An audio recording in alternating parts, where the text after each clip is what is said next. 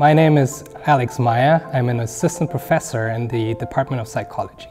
I study visual perception.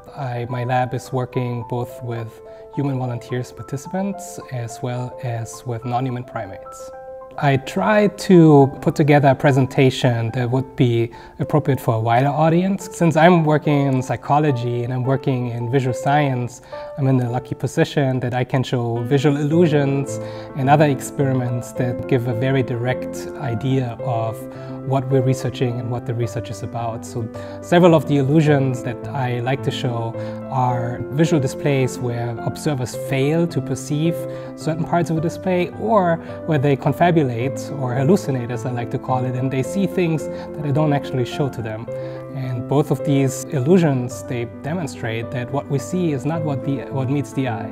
This is my first time working with NSLC. It was a really pleasant, great experience. I loved it, every minute. From what I can tell so far, I think that this experience of sitting in an auditorium, getting exposed to university-style lectures, getting to meet and interact with professors, learning about their research should give you a real big leg up in the process.